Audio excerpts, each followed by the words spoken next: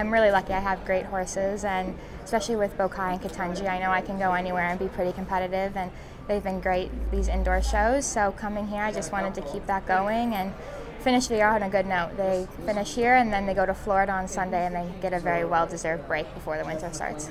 Not really. I'll go up to the farm in Vermont and I'll school once or twice inside, and they're seasoned at this. They really don't care where they go, so it's more just for me to get the feel of inside again when we've been jumping on big outdoor rings and big fields.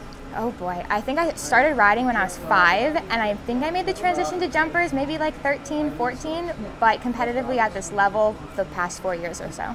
Just for my mindset and my riding, I think I've gotten a lot more comfortable, and I guess used to get very intimidated competing against these riders, and I still feel that, but I feel more honored than anything to be able to compete against some of my idols and people that I look up to. And for sure over the year, as the courses have become a little bit lighter and horse level has really increased and everyone has that special horse, so the courses definitely are more careful, they're a bit bigger, the material is lighter, but I've taken it on with the open arms. I'm ready to keep trying to evolve with the sport, and I've got really great horses, so I know that they're ready for whatever comes our way.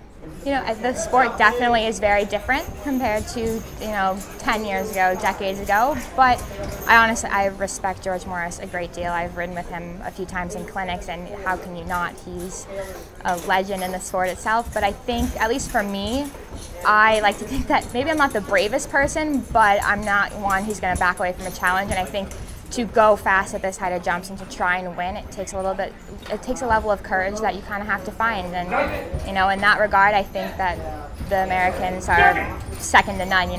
We're a very competitive group.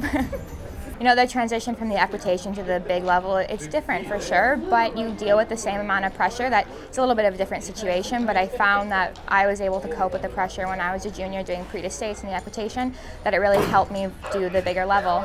And kind of now like you said, I'm not young, but I'm not old, and I get to compete against so many riders that I look up to, and I'm excited to be doing so and always see it as a chance to learn from everyone else, because you got to take advantage of being able to see BZ or McLean, Kent, Laura Kraut show and to compete against them. And if they beat you one day, you have to remember they've done this a little bit longer, but at the same time it gives a really good example of something to work towards. Yeah, it's great seeing somebody from my age group go on and do amazing things, and I think it's encouraging for other riders. For sure it is for me that we have a place in the sport, and American show jumping has always been very strong, and it was absolutely amazing that she had the opportunity and went out and performed and represented the younger generation as she did.